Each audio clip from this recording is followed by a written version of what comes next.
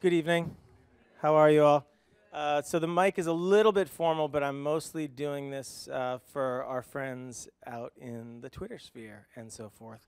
But welcome, everybody. First of all, so my name is Garth Ross. I'm the Vice President for Community Engagement here at the Kennedy Center. I know many of the people in the room, but not all of the people in the room, so I hope by the end of the evening that is no longer true. I hope to know everyone by the end of the night.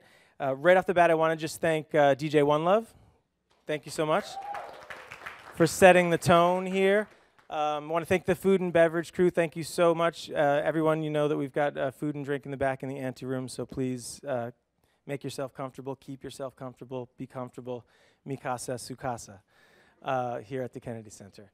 I also want to thank all of the tech crew. Thank you so much for being here. Not just making folks look good and sound good, but also getting the message out again on the web, which is really important because this is a conversation for everyone, not just for us folks here who are privileged to be here in the room together with each other as part of the conversation. So I wanted to say a couple things. The Kennedy Center is about 18 months into working under new leadership. Our president, Deborah Rutter, has a really powerful vision for keeping the artists at the center of everything we do, and perhaps above all, she's really passionate about the role of artists in society, the role that artists play with and for all of us, doing what they do both on the stage and off the stage. And at the Kennedy Center over the years, with 9 venues in this building that is 45 years old, we've given lots and lots and lots of opportunities for artists on the stage to let us hear their voice and see their greatness on the stage. But it's really also important to create forums and platforms and welcome their voice off the stage, because there are so many ways that their work kind of channels our aspirations. And you know, I want to know what artists think, because what they do makes such a big impact in our world. So I thank Deborah Rutter for this leadership. This is actually, you know, as you all know, everybody was invited from someone they know here. This is kind of a beta test of a kind of salon setting for socializing important ideas, and I want to land on that word for a moment. Being social, really, this is something not just about hearing the artist's voice, but hearing each other's voices. So again, have a drink, get some food, meet someone that you haven't met before, and this is a conversation that we are starting tonight that we don't want to end tonight. Just want to say one other thing about the format, which is that there are little cards on the table. So if a question occurs to you, go ahead and write it down, and some of us on staff will be walking around and picking those up occasionally and bringing them up to our discussants here. And on that note, I also want to thank all of the Kennedy Center staff here, because we have a great team, and we're so thrilled to work with all of you and for all of you. Keeping in the thanks lane, I want to thank Munch Joseph with Head Rush Agency. Munch, all right. So there you go. I'd like to point out that was the first thank you tonight that got an applause. So this is big. This is big. Munch has been a longtime partner of the Kennedy Center, and particularly our team during the One Mic Festival.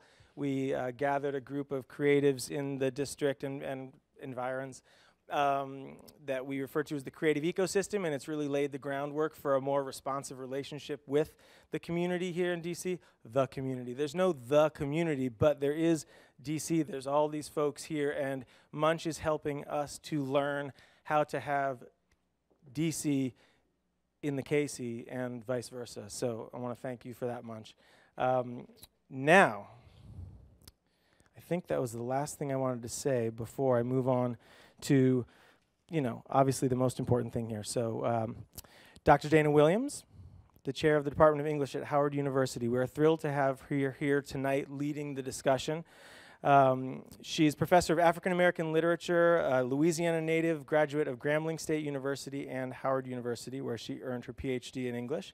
Her current book project, which is in process, Tony at Random, examines Toni Morrison's editorship at Random House Publishing Company. So please welcome, and don't trip on my notes there.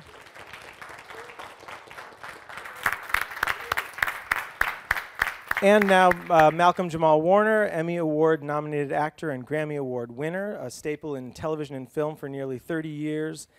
He nabbed his first Grammy Award for Best Traditional R&B Performance on Robert Glasper's version of Jesus, Children of America.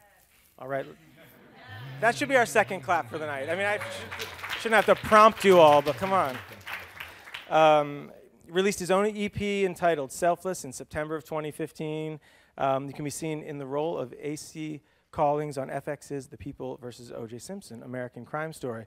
But most importantly, he can be seen right over there, walking right over here. Please welcome Malcolm-Jamal Warner.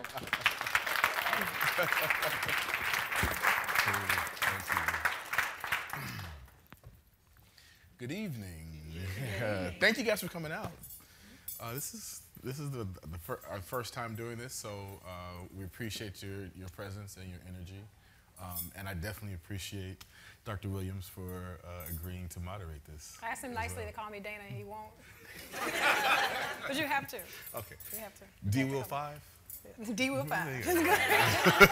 And D-Dub is, for some reason, stuck as a kid. Yeah. I don't know why. I'm not exactly sure. I get the MJ dub, so, you know, right, we'll I'm with you. Anything over the one that I won't say. So, because if I say it, then it'll stick. Okay, got it. Well. So we want to welcome you all. He said in the introduction, said when he spoke to both of us about what we wanted to do tonight is to have this very intimate conversation. So 40 or 50 people in the room talking about some important issues in some light ways, but also in some very sophisticated and complicated and layered ways at the same time. So we thought that we'd bring as many people in as we possibly could in this wonderful, wonderful space, which had been underutilized in other ways. When Malcolm first walked in the room, there was this moment of, wow. Right, yeah. Yeah, so the moment of reverence is here as well. So we're glad to have you all here. So we'll play it by ear, and we will have some questions that are very directed, but it's also a curated conversation, so we'll take comments from you at different points. It really is, for this evening anyway, all of our living room. It's the living room that we share. But join me again, though, in thanking Malcolm for being our first person in the salon, and we can't really think of a better person to be able to do it. Hey, I appreciate that. Thank you. So there's a broad focus. We want to talk a little bit about media bias and popular culture, but then also think about it in terms of racial perception and racial identity. We'll talk a little bit about Malcolm and his work and what it means to be an artist in this society and how we can begin to reshape some of those images through artistic work and what it means to be really active and engaged with the world on the stage and off the stage as well.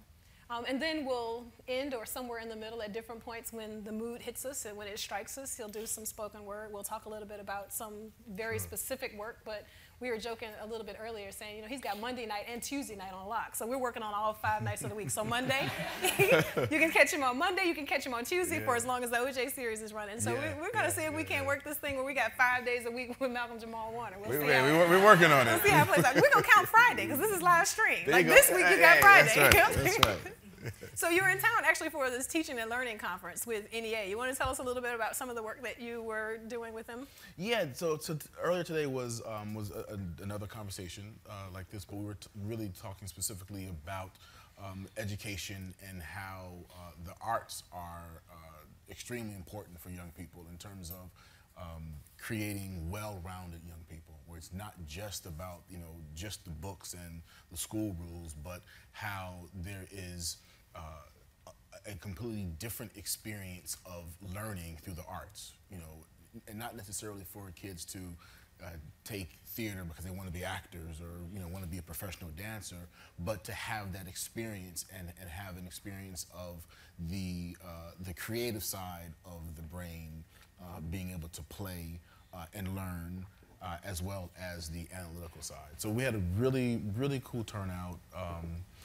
A lot of teachers and educators of color. We talked about the importance of getting more teachers of color, in particular black men, and just how, you know, that landscape can really help to increase the chances for academic success for students of color. That's really important on any number of levels because students identify with people that look like them, that have a similar kind of worldview, that have similar kinds of social values. So I think most of us in this room at different points had an experience of connecting with someone kind of one-on-one, and a lot of that has to do with whether or not you can identify readily with whether or not you think that that person is really invested in your well-being. Yes. And very often you think about young folks who are literally struggling with things that teachers don't know anything about, whether it is their own perception of themselves, whether it's self-image, whether it's something that's going on in the community or at home. And it's so important to have, you know, a teacher in front of you who can really, really show trust and identify those ways. But the art side of it, I think that balance in every way is really important. Getting the numbers up with the number of folks in the classroom, and we got some folks in the room who can speak to that very specifically. Everybody from Dr. Harrell to Dr. Bailey, talking about education and what it matters, and what Dr. Harrell tells us all the time at Howard is you have to be as saturated in black culture, if you're a black person, as you are in what is 100% an other culture in many ways, just on the day-to-day, without even without even trying. So the effort has to be very intentional to integrate both art, but then also positive self-perception as well. Yeah. What did that look like for you growing up? Because you seem really balanced.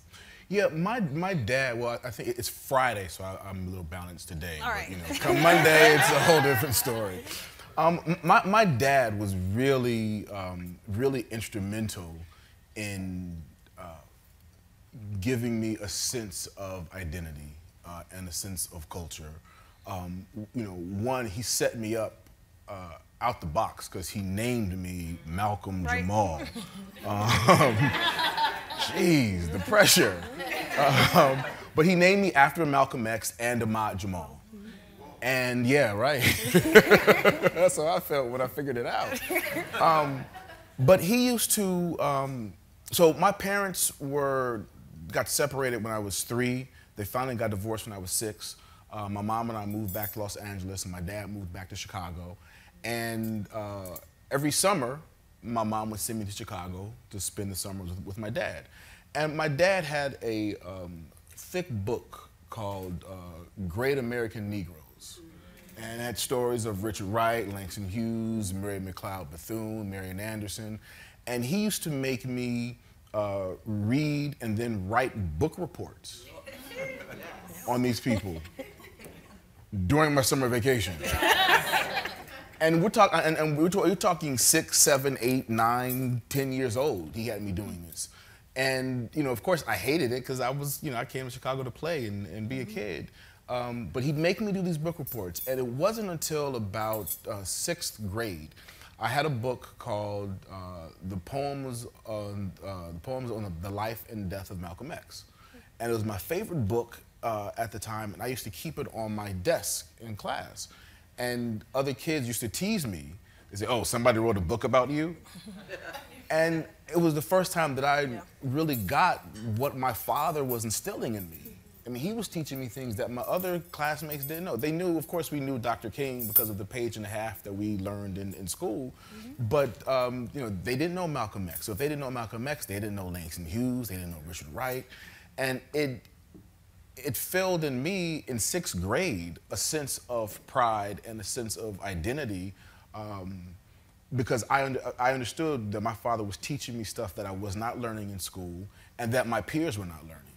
So he really set me on the path as a really young person in carrying that sense of identity. I was asking you a little bit earlier about that statistic that says 48% of African Americans have implicit racial bias against other black people.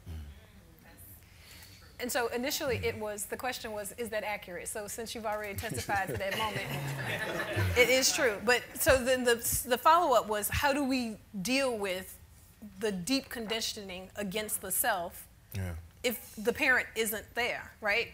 If the parent is there but not actively working against that conditioning against the self. Right. And especially if the parent's not there. That's what makes it hard because it's the parent who provides that, that environment. Or with the parent being there but unable to do that for whatever reason. Right. Yeah. Yeah, I mean that's a hard one because when you go out and when you go out into the world, unless it's a thirst that the young person has. Like at the conference this afternoon, there was a young girl there, Marley Diaz, 11 years old. She's in school and she's reading all these books about these white boys, white boy and a dog. And at 11 years old, she said, I'm tired of not being able to read books about people who I identify with. So she started this campaign where she started collecting books and having books donated about young black people. And she would, she started out with I think like 1,000 books, and she would donate those books to schools. I think she's up to like 4,000 books now. And she's donated books to, I forgot, there was a bunch of cities that she was saying. But here's a young girl who took it upon herself because there was a thirst that she had, because there was a gap, there was something missing that she needed, and she needed to see for herself, something she needed to identify with. I didn't really get a chance to really talk to her parents to figure out what it was they taught her, right? To one, recognize the dissatisfaction, but then to have to do something about it.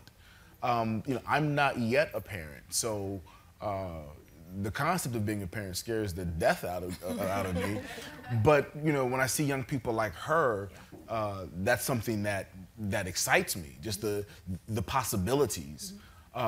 So I think if it's, especially if it's something that the thirst is there, you have to go out and find it. Like you said, the importance of immersing yourself, in black culture, because there is that.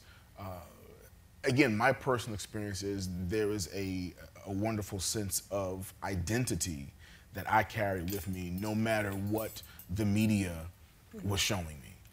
When I was a kid, like everybody else, I grew up watching Different Strokes and Good Times and Jeffersons, not because I liked those shows. I actually didn't like those shows, but they were the only black people I could see on television. And then I remember when Cosby came about, I really felt, and mind you, my life was nothing like the Huxtables at all, but just the way these people carried themselves. At some point through the run of the show, I felt like, wow, I was meant to be on this show, because, take the actor away, just the kid, that's the show I wanted to see on television. These were the black people I wanted to see on television. These were the people I felt like the little kid Malcolm at home could identify with this show and with this family. But even with seeing the Jeffersons and Different Strokes and what you're talking about, Willis, those images did not shape my identity. So it is important, as you were saying, and Dr. Harrell was saying, that you've got to immerse yourself in it so you can, not be susceptible to what it is the media is bombarding you with. And so much of it too is about commentary, or the TV shows are really about commentary more than they are about this kind of thing of lived life. So if you think about the success of the show Blackish right now, so much of it has to do with the reality that middle-class people our age without children are still trying to figure out how to raise children. Yeah. That last episode, or it wasn't the last, it's probably 2 episodes ago, the one where they focused on how do you have that conversation about the riots. And the drop-in of the Ta-Nehisi Coates between the world and me, where, Junior, every kid, they're the static kinds of characters in some ways. There has to be the kid who's goofy, the kid who's smart, the kid who's a smart mouth, all of this. So there's the kid who's coming into himself, who's reading this book, and his father is like, I've been saying this all along. Why does it take an author of a book to get you to say this thing? But the popularity of Blackish has to do with middle-class black people trying to figure out how to talk to their children. Like, they don't want to deny them certain kinds of advantages that have come along the way through, moving through class or income, but they are also a little bit skeptical that this could be dangerous if you don't understand who you are. Sure. So it's an interesting thing that there are shows that do that kind of work that catch sometimes, and it may very well have to do just with the times. It may be a kind of post-Ferguson, post-Baltimore moment, but I can remember read between the lines and thinking that that show was trying to do that thing. Right. many years before. Yeah. And ironically, with Tracee Ellis Ross as the mother. Yeah. So what do you think the difference is outside of, here's the time? Does it have to be ABC? Can BET or a space like that sustain that kind of thing? Or how do you begin to grapple with a concept that was there that didn't catch at the moment when you know it's right? Yeah. So I've got to be, because this is streaming, I got to be. I gotta figure out how to work this. The biggest issue with Read Between the Lines is Tracee and I were sold one particular show. And we all agreed on what the execution of what that show was going to be. And once we went into production,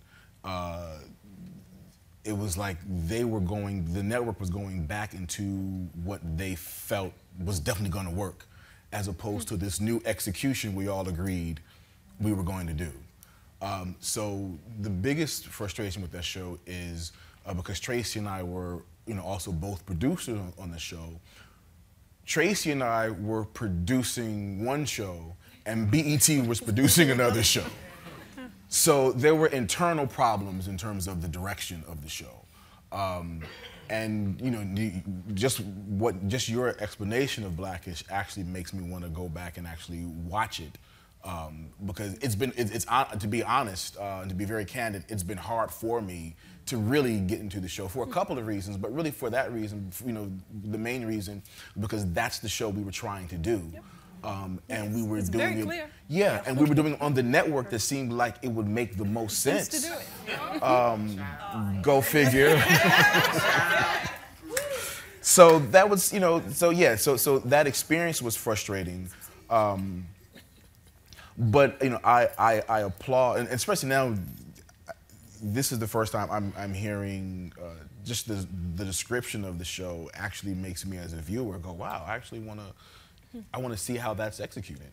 Because I think, interestingly enough, you look at Cosby and that run, and how one of the most lauded things about that show is they were black without having to act black, without having to talk about how hard it is to be black in America, without really having to, they were able to be unapologetically black without having to mention that they were black. It was in the culture, it was in the music, in the dress, in the paintings on the wall.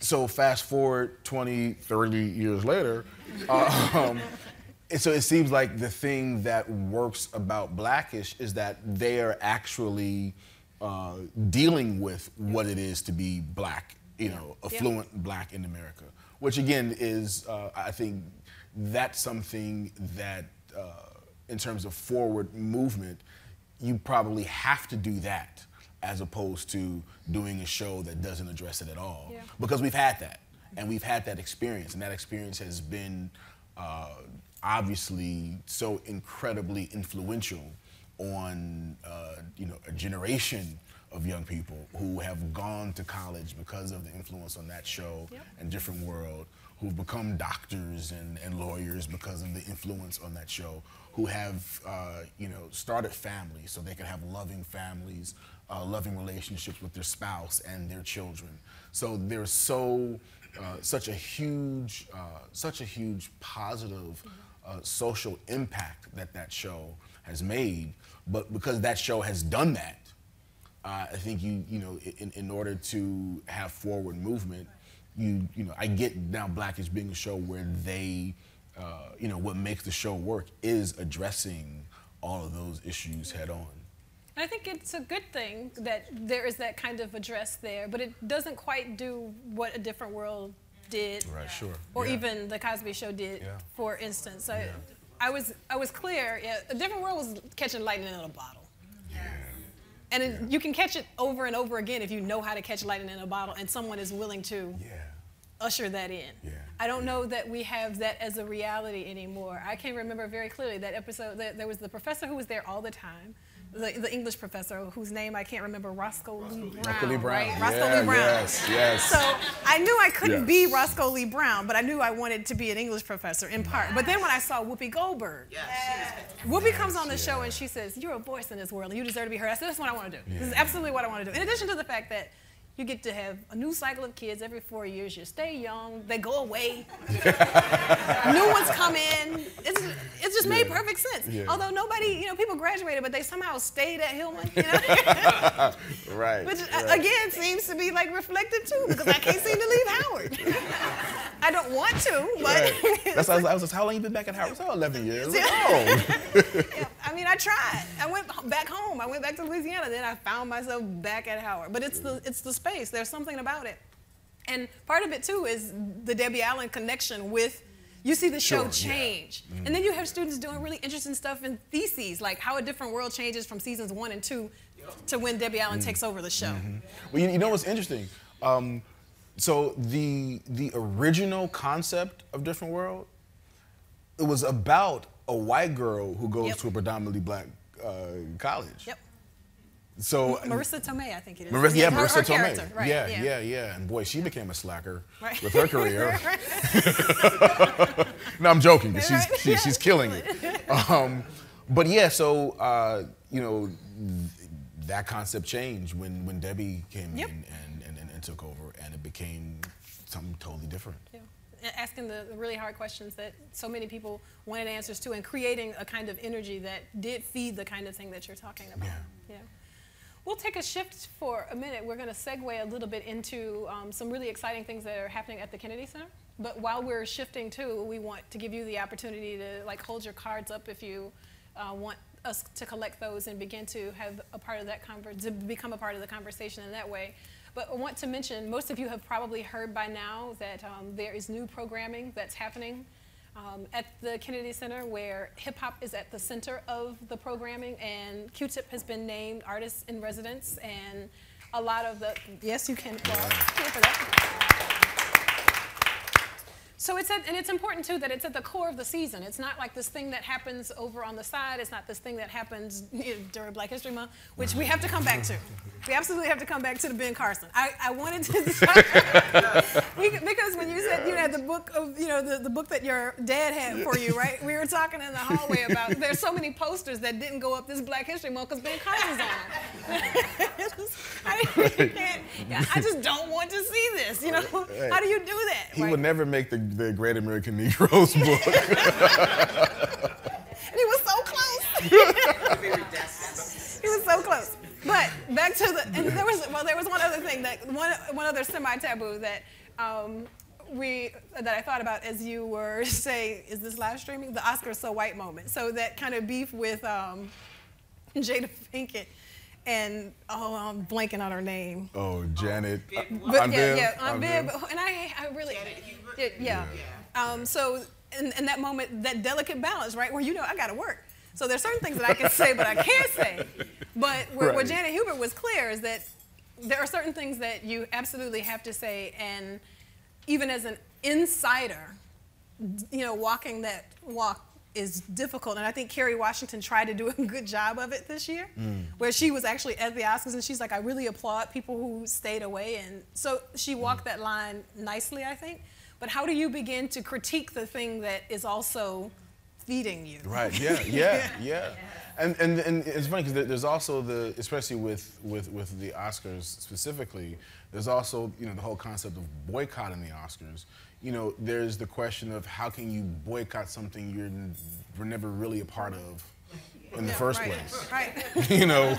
It's not like black people boycotting the Oscars is going to make the Oscars look much different than years before. And that was kind of Chris Rock's point in part of his monologue that people didn't seem to get. Right. They thought he went over the top.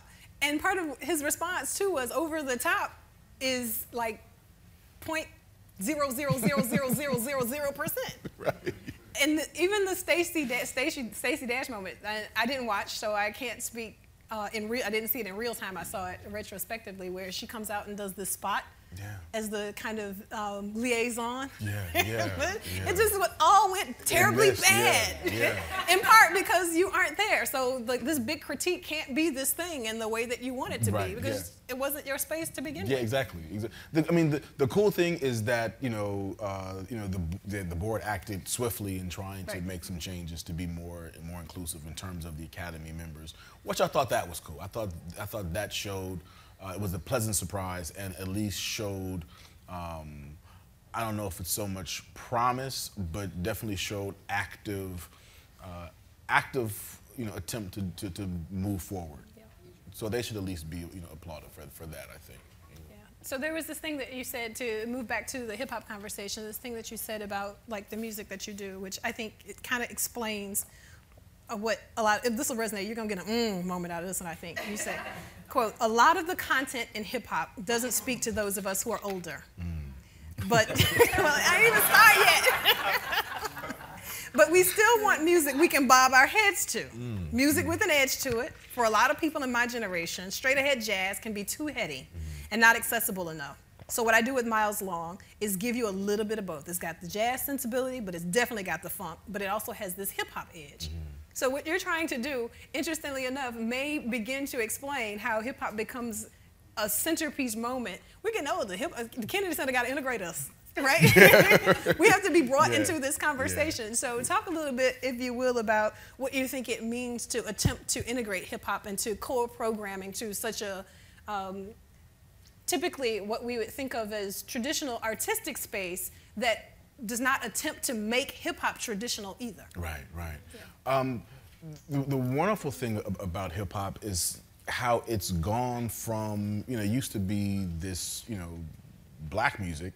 Now it's youth music, it's pop music. And it's gotten to a point where it's undeniable. I mean, financially, it's undeniable. It's permeated every other form of music, except maybe classical at this point. So it's such an important part of American culture at this point. And like I said, it's undeniable. So I think for the Kennedy Center to invite that and to want to be a part of that is very definitely forward thinking, and the fact that it's actually really appreciated as art. I mean, even though there's, probably in every field, like there's always, fluff and just nonsense. So hip hop has that, but there is the fact that it is being recognized as an art says a lot in terms of how far the art form has become, how far the art form has come, and that recognition, I think, is extremely important, because there's still a lot to learn from as hip hop continues to evolve. As the hip hop artists get older, as the hip hop audience gets older, I think there's still room for growth and for some interesting things to come out of the art form, the culture. Yeah, I'm thinking about the Grammys too, of course, with the Kendrick Lamar performance. Did you happen to see it? I didn't see it. I saw clips of it, man. Yeah, the Kendrick Lamar performance, as we're talking about award shows and Grammys, I think attempted to bring into the mainstream a very clear sense of place that never attempted to be mainstream. But since I'm in this space, I'm going to be who I am and have people try to figure it out. And a lot of conversation has come out of that from the music critics, especially. Kanye drops the album, of course, and it doesn't give the critics enough time to try to figure it out. So there's this piece in the New Yorker that says, "You're really doing a disservice to the critique if you don't give us enough time to listen to the piece." Well, you should be sharp enough to some degree to pick it up, right? There's that moment. Although I admit, because I knew I was going to class the next day, I watched Formation with Beyonce over and over and over and over and over and over, because my first response was, this juxtaposition isn't working for me. This isn't but I got it eventually. I got it. There were really good reads.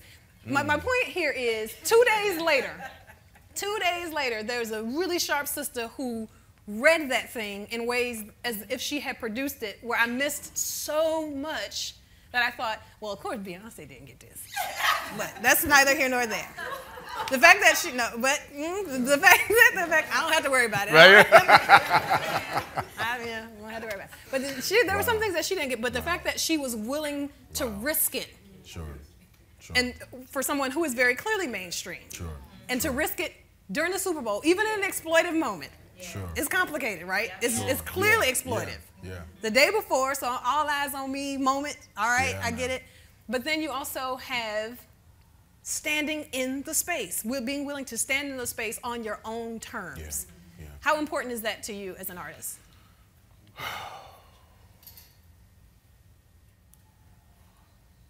Quite honestly, I would probably be working a lot more if it wasn't important to me.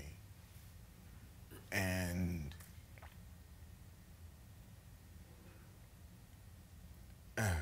it's you got a real spot with me, because it can be, it's very frustrating coming from, you know, what Mr. Cosby set out to do with that show, the social impact of the show, and I've always been very meticulous about the work that I do. Between the work that I turn down and the work that I bust my ass to get and don't get, there are stretches of unemployment that go longer than I'd like for them to. You know, it's frustrating at times. It's heartbreaking at times. And, you know, there are some instances where I'll look at something and, you know, I know I don't even want to go out and audition for this. You know, I had I had a project that I went out for political reasons. The casting director, you know, black woman I hadn't seen, she hadn't seen my work in a long time. So I said, let me go in so at least she can see my work. And I won't say the person whose show this is, but you know, I'm auditioning and I'm in the audition room and I just got this sick stomach, this sick feeling in my stomach. Because I was like, why am I sitting here co-signing this? Like, I could not do this show. If they hired me, if they wanted to hire me, I would have to walk away. I'd have to yet again walk away from a show and walk away from potential employment, walk away from a great paycheck. And those are things to have to think about constantly. And what gets frustrating is I know that a role that I will turn down, there's 12 other cats in line waiting to take that. And I have to be grateful and look at the blessing that that I am in a position that I can turn down work. Doesn't mean I don't have to work for the rest of my life. It doesn't mean that at all. You know, it doesn't mean I don't need to work, but you know, so far my mortgage and my bills are getting paid and not contingent upon my next job. But it does make it frustrating because oftentimes, you know, I'm out here and, you know, like I wonder, like, who even cares about what I'm doing? Malcolm and Eddie is really a perfect example. So I spent 8 years at NBC under Mr. Cosby's wing in an environment where he made everyone ultra aware of the images of people of color that were putting across the airwaves. Then I get to UPN, which was like, it was like being at a top university and then going to like community college. Wait. Wow. Okay. I'm a community college professor. Wrong audience. Huh? Yes. Okay. Cool. I'll take that. I'll take that. But I was someplace where the craft was highly regarded. Okay. and I was, you know, placed someplace where, you know, the craft was not as highly regarded. So maybe that's not the right. And thank you for stopping me. I get that. I get that. I get that. So damn, I gotta find another analogy now. Leave it to a professor. It was a 2-year school and a 4-year school. Yeah, that's all. Yeah. Not better or worse. Not better or worse, yeah. A stepping stone. Yeah, so I got to find something else because it was clearly a worse situation. All right. That's right. Yeah, I know. So thank you for correcting me. Thank you for correcting me. And what made it so bad was I'm thinking, okay, I know what UPN is about, but you know, they know where I come from. They know that I was on a history-making show that showed that black people can be funny without being stereotypical. And I watched how Mr. Cosby ran that show. The stereotypical things that you did not see on that show was not because the writers were not writing them. It was because Mr. Cosby's, no, this is not the show that we're doing. So I watched him do that from year 1 to year 8. So I come to UPN like, okay, you know, despite whatever other programming they have, you know, it's time to really do some work. You know, I went to the school, University of Bill Cosby. Why? You know, and I got there and nobody cared. I was almost on a daily basis fighting writers, and it was like, wow, I think anyone would really care what I'm trying to do to make Malcolm and Eddie different from the other, you know, programming they were doing.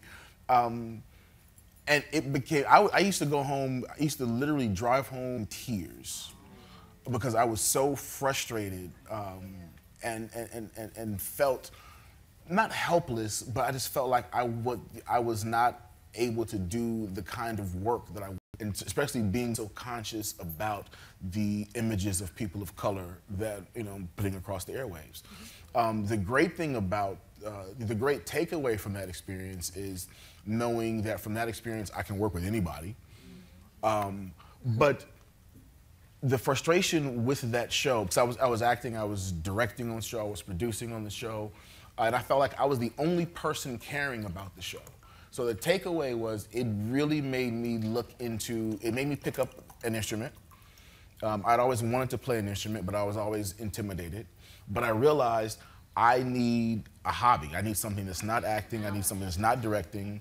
I need something that's not going to, that's going to, you know, give me some other kind of creative fulfillment and not just be locked into the frustration of the show.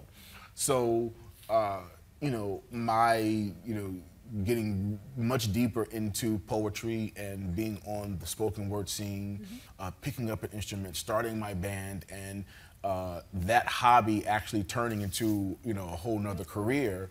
You know, all of that came out of the frustration of being on that show. But how I carry myself and how I represent as a black man moving through this world and through this industry is very important to me. And, you know, I hold on to that, but sometimes it can be heartbreaking, to be honest. I think we have 2 questions that are rather related, so I'm going to try to combine them and see if we can speak to those that way. It's an ambitious one, but it may not be at all. It says, how far off do you think you are from being the head of a studio or a network? And what would that mean? And then who or what should we be aware of in entertainment to protect our communities from unjustifiable and negative images in the future?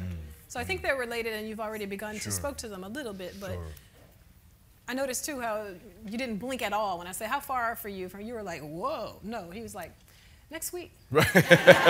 Stay tuned. MJW. Right.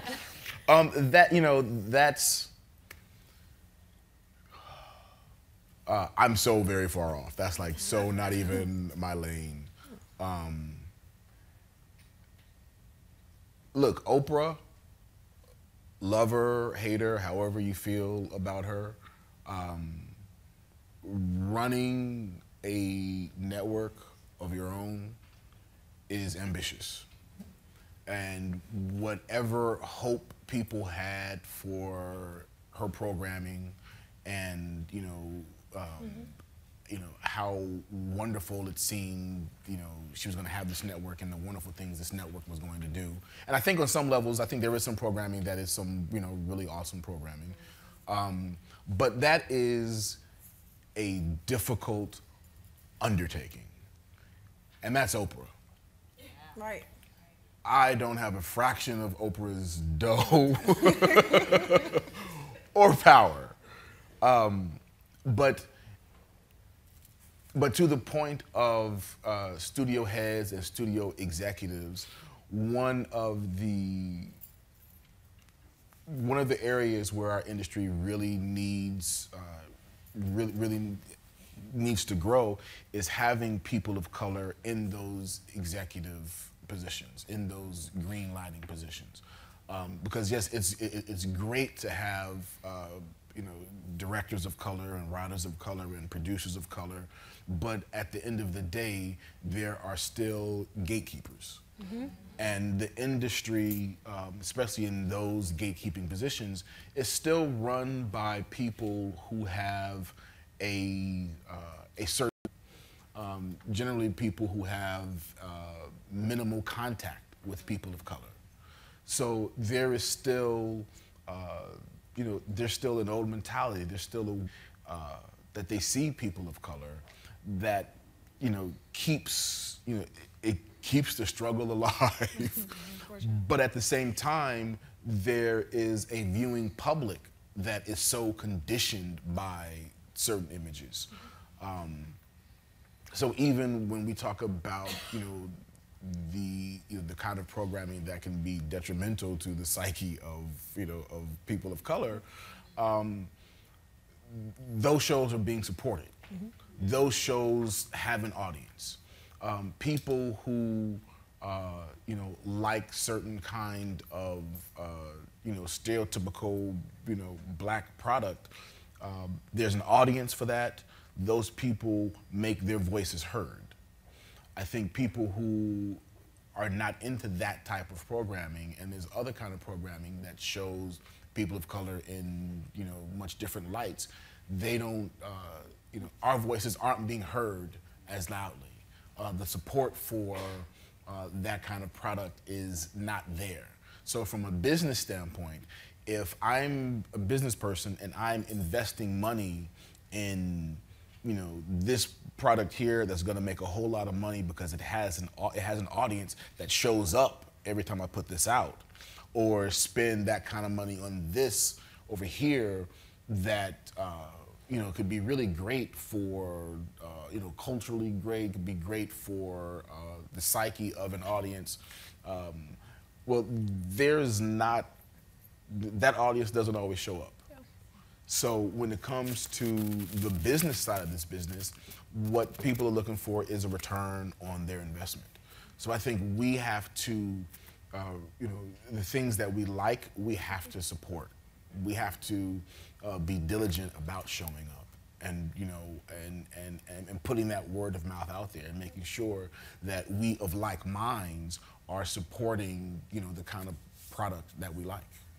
And I think that was kind of what I was trying to get at when we were talking about, the generation moving over to hip hop and why it becomes a part of a Kennedy Center audience. So I think I was telling Baye earlier, one of the things that I volunteered to do has to do with being on judge panels for DC Commission of the Arts, for instance, which I'm pretty sure I'm not supposed to say out loud, but act like I didn't. Because remember, this is just our living room.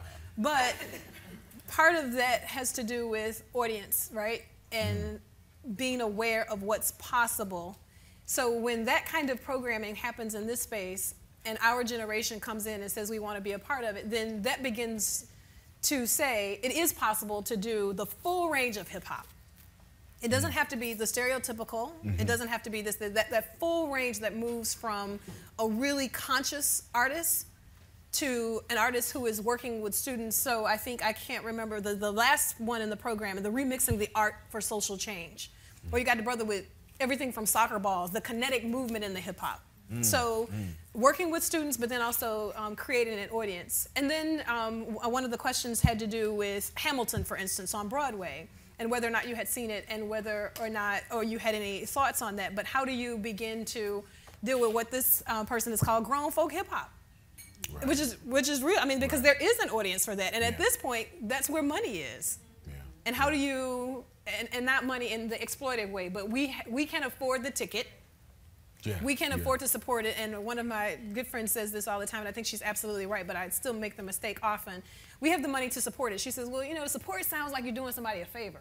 You're not doing them a favor. This is excellent, right? Yeah. So read my book because it's excellent. Yeah. Don't read it to support me and put it on the shelf. Yeah. So that mark and that level of expectation. So we have to support these excellent things, as you are indicating. How do you do that? How do you capitalize on that? And I can't even use the language right because I don't want to say capitalize, right? How do you bring together an audience of like-minded people to require excellence? Ah, interesting. Interesting. With that full range, all the way from hip-hop over to Hamilton, which uses hip-hop.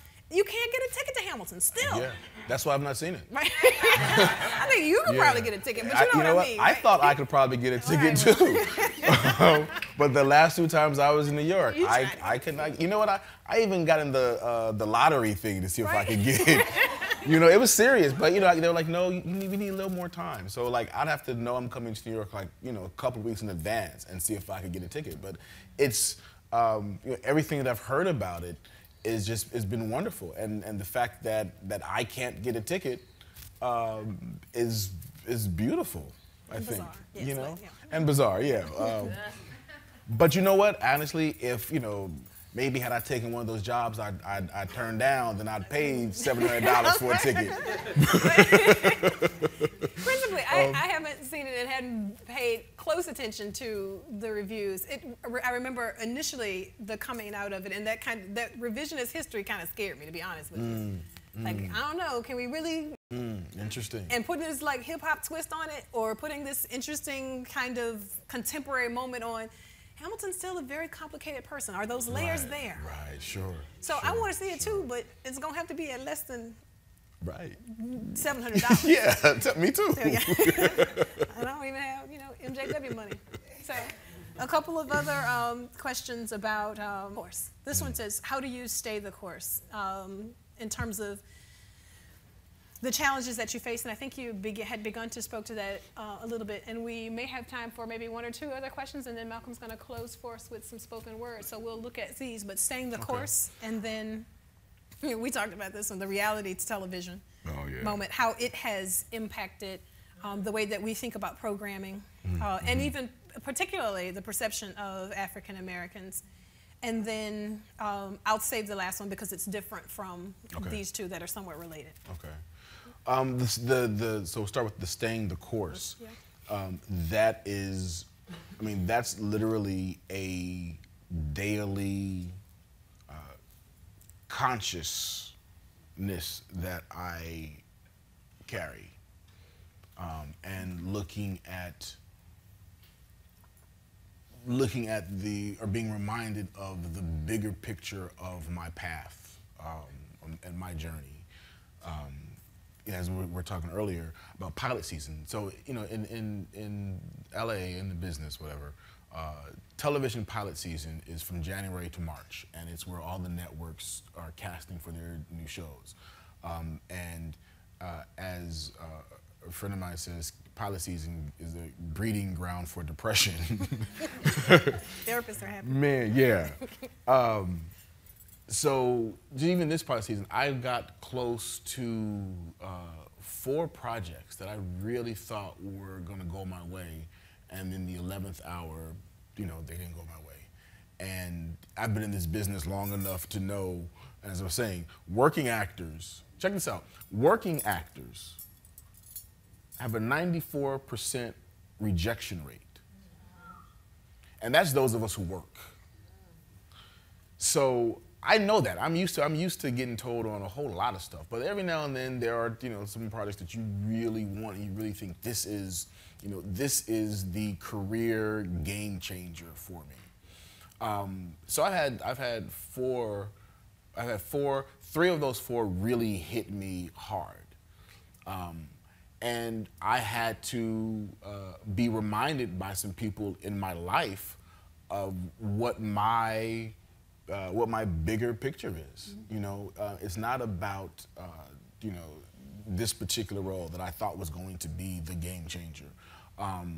I've been in this business for 30-something years, and still, you know, have many years to go. But just, you know, being reminded of who I am and what I represent, and being reminded of, you know, that kid that, you know, my father instilled all this stuff into. My dad, like when he listens to my music, he oftentimes, you know, looks at me with such incredulousness, like brother, you are deep, like, you know. And I have to remind him, no, but Dad, this is the manifestation of all of the work, yeah, all those summers, right? And naming me Malcolm-Jamal and just all the work that you've put into me. This is the manifestation of that. So it's those kind of reminders that I have to, you know, remind myself what my path is. So staying the course, you know, it's the thing that I guess really keeps me alive, because I don't get a chance to numb out and dull my senses, because in this business, rejection, frustration, those are all the things that keep you alive, you know? Mm-hmm. So it's a daily part of my, I won't say struggle, but part of my journey, my life, really. And the pilots you were saying, or the amount that it takes to do a scripted show and pilot season is very different from a reality show where right. you're literally throwing it out and seeing what sticks. Yeah, yeah. Because so, you know, when the person was asking how reality television has impacted perceptions. Yeah. Well, reality television, first of all, has changed the financial face of television. Because for the money you'd spend on a scripted show, you can, you know, shoot 3 or 4 reality shows. Doesn't matter if they're good or not. You know, you shoot them, you throw them up against the wall and see what sticks. And it's less expensive, it's less hassle. You don't have to deal with unions. You don't have to deal with writers. So that has really hurt. That's hurt the integrity of the business a lot. What was such a small pool in terms of projects out there for actors has now become even more shallow. Because you even have feature film actors who are feeling it so much they want to go to television. So it's really changed. It's really changed the industry, and with that, I think it's had an impact on the audience.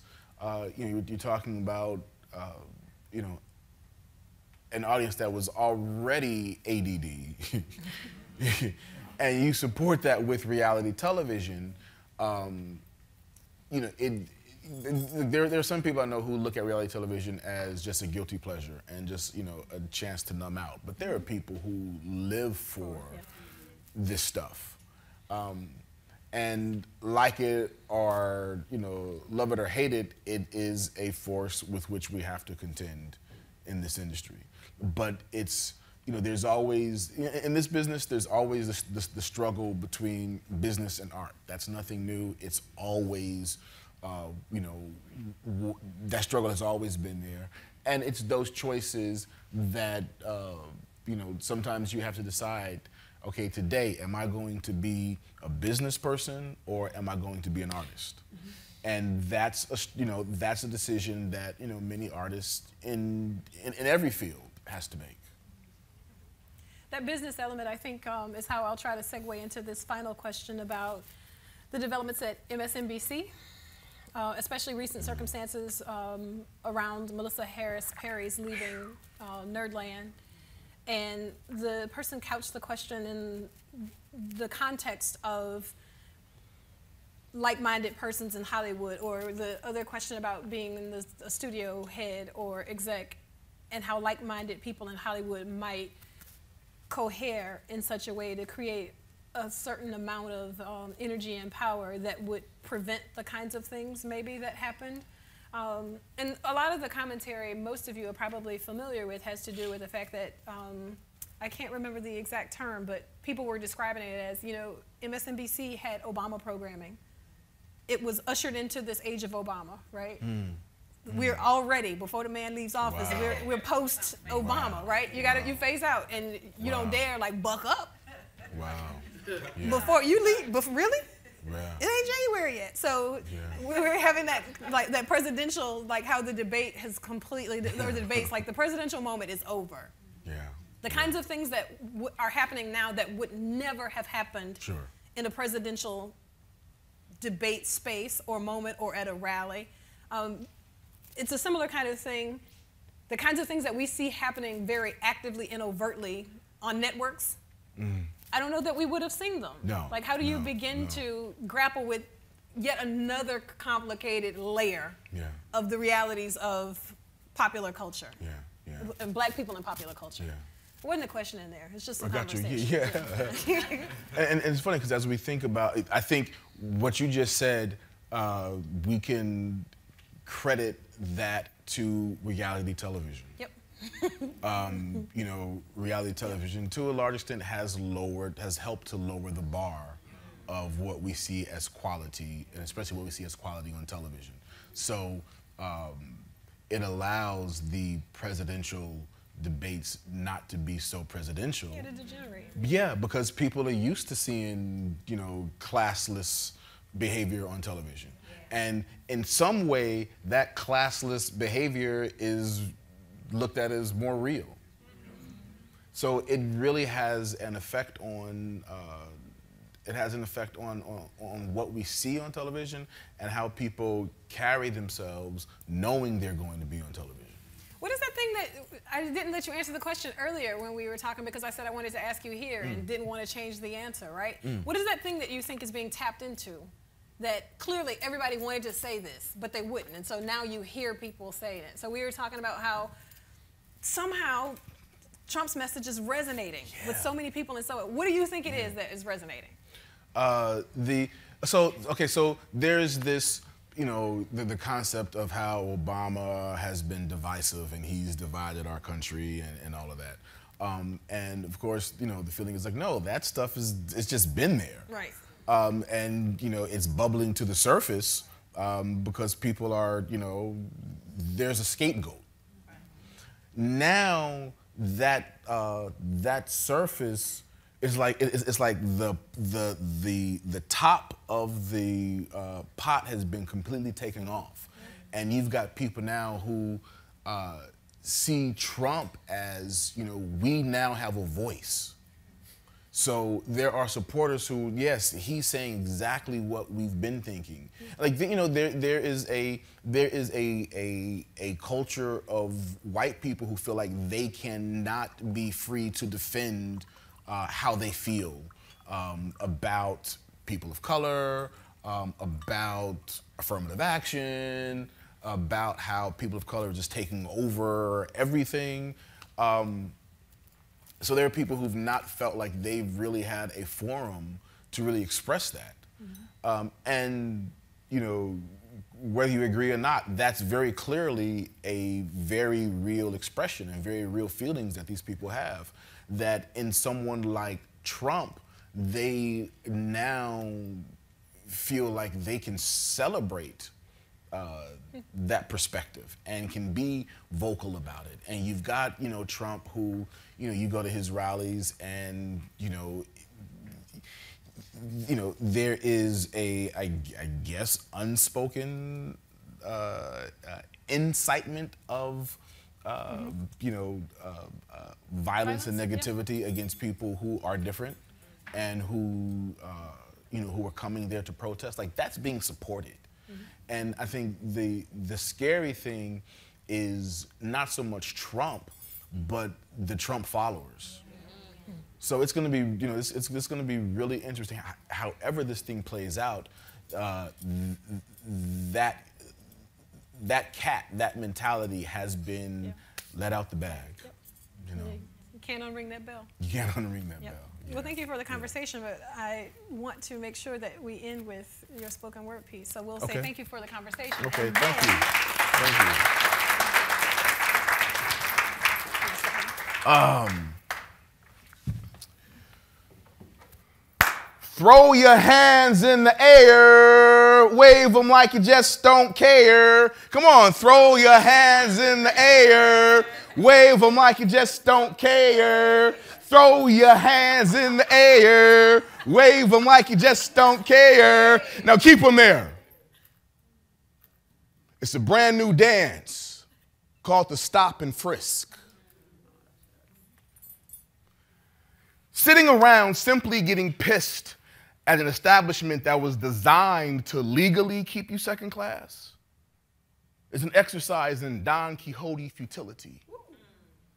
For we have the ability to make change. For we are master magicians. Like Harry Houdini, sidestepping positions meant to contain us, take a derogatory word used to name us, flip, and in song make so famous, white kids use it amongst themselves as a term of endearment. If that's not magic, then what would you call it? Maybe an experiment gone awry? The die has been cast, and history proves that we know how to outlast inhumane conditions placed upon us. From the African Holocaust to young black lives lost at the hands of those meant to protect us, to the systematic intent to misdirect us through miseducation, unemployment, and the inflation of poverty, because yesterday, even being broke is pretty damn expensive. But the joke is that this racial divide that divides us, well, it's magic too, for it allows classism to continue to hide right there in plain view. It's an age-old system that's always allowed the 1% to rule. So let me ask you, what would you do if you and a small other few needed to protect the financial power that you have over the masses? How do you keep them from uprising, organizing, and enforcing majority rules? If you could fool one group into believing that they're better than the other group, wouldn't you? Then couldn't you use that same system to inflict inferiority and self-hate? Because I believe we now live the American mind state Malcolm warned us about at the Oxford Union debate in 1964, because we have been conditioned to hate the oppressed more than the people doing the oppressing. Jim Crow redressed. It's distressing that America loves black culture, but not black people. Not seeing that we already know we are equal. No, what we are fighting for is to uproot the system that has historically gone out of its way in an attempt to prove that we are not. The contempt the working white class has been taught to have for blacks goes so far back, many don't even recognize how deeply ingrained it is in their being. Has them mad at affirmative action without seeing the system of oppression that made it a necessity in the first place. Claiming reverse discrimination as if they were the first race who got passed over simply because of the color of their skin. And that which should serve as enlightenment and further reason for all of us to unite against the system that's actually oppressing us all has only created more hate. And after 2 terms, count it, 2 terms, enjoy it while it lasts. After 2 terms with the black president, I too wish America was post-race. But my melanin challenged friends, she is not. So that means that you, me, we have got to open our eyes and see this country for what it truly is. Beautifully flawed. birthed through violence, rape, loot, pillage, destroying families, homes, burning entire villages to the ground, teaching us that Native Americans were the bad guys until we came around and realized, yo, the cowboys were fucking thugs. We are born into an America that declares a war on drugs while at the same time funneling drugs into low economic neighborhoods and then citing an increase in crime. We make up 13.2% of the country, yet 40% of the people doing time. Shouldn't we all be perplexed by this prison industry complexity? And in some liberals' minds, even today, believe that if we just act right, then all of our problems would go away. Now, we can't take self-responsibility and self-accountability off the long list of solutions, but we also can't ignore a system that's created conditions that would quite possibly skew your point of view if you too live the lives of those most affected. Translation: anger at us is misdirected. But guess what? We still persevere. After hundreds of years of trying to be written off, you know, the foot that keeps kicking a dog eventually will get bitten off. Black lives matter. Yet human rights is our quest. And as you can see throughout history, we fight until the death. Like Mike Brown, Eric Garner, Tamir Rice, Sandra Bland. We fight until we give you our very last breath, because we have the ability to make change, because we are master magicians. Thank you. Thank you. Yeah, thank you, brother. Let's hear it again. Let's hear it again for Malcolm-Jamal Warner and Dr. Dana Williams. I'd like to thank everyone who made it out this evening and those that are watching via stream. We appreciate that we were able to engage you in such a pressing conversation. We were really committed here at Community Engagement at the Kennedy Center to involve the community that is here in D.C. as well as those that are abroad in the work that we do. So it's important that right now you all don't think we have to leave, get out of here, as they say, you ain't got to go home. But you don't have to right now. What we want to do is give you the opportunity, and we have everybody with name tags on, give you the opportunity to mingle and share some good words with each other, and also meet Brother Malcolm here. So that we can all be connected. We're committed to having a creative ecosystem, and we know that that's what we're a part of. So in that right, we want to make sure that we thank everybody that made it out from Howard University. We thank Head Rush Agency for being a part of this and bringing us this wonderful talent here. And in a few moments, we're just going to open up the space. Everyone can have an opportunity to mingle a little bit more. And those online, I guess you all can watch us do that. So thank you once again. Let's hear it one more time for Malcolm-Jamal Warner and Dr. Dana Williams. Yes. Thank you.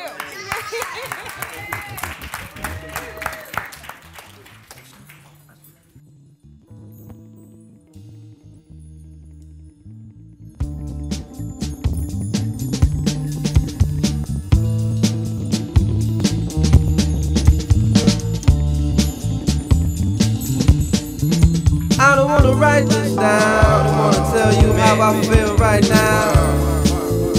I don't wanna take no time to write this down, I wanna tell you how I feel right now. Hey, tomorrow may never come for you or me.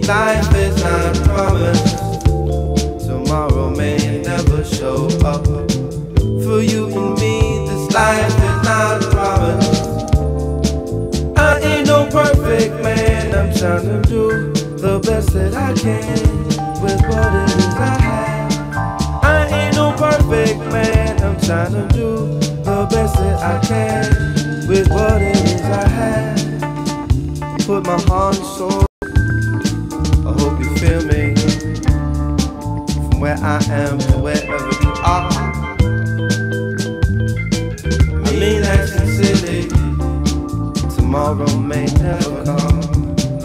For you and me, life is unpromised, tomorrow may never appear. You better hold this very moment, very close to you right now, very close to you, right now, so close to you, right now, so close to you. Don't be afraid, just let it shine. My homie said, shine your light on the world, shine your light for the world to see. My hobby said, shine your light on the world, shine your light for the world to see. My hobby said, shine your light on the world, shine your light for the world to see. My homie said, shine your light on the world, shine your light for the world to see. Sometimes I get discouraged, I look around and things are so weak, people are so weak. Times I feel like crying. Sometimes my heart gets heavy, sometimes I just wanna leave and fly.